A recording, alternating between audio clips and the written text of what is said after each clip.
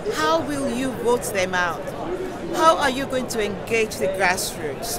How are you going to win back the over 300,000 Labour members who have left the party? We need to get that back in.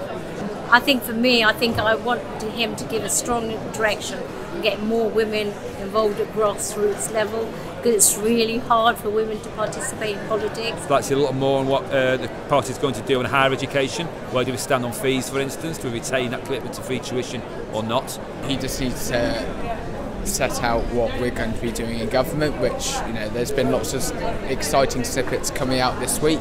I mean, I love the whole idea of a green approach and creating jobs for people, and I know in the constituency that I'm looking to get elected, that will go down really well. Well, I think I'd like to see a firm response to the mini-budget last week. Obviously, we've seen some of that leaked already in terms of the commitment to green investment. I think that'll be very important.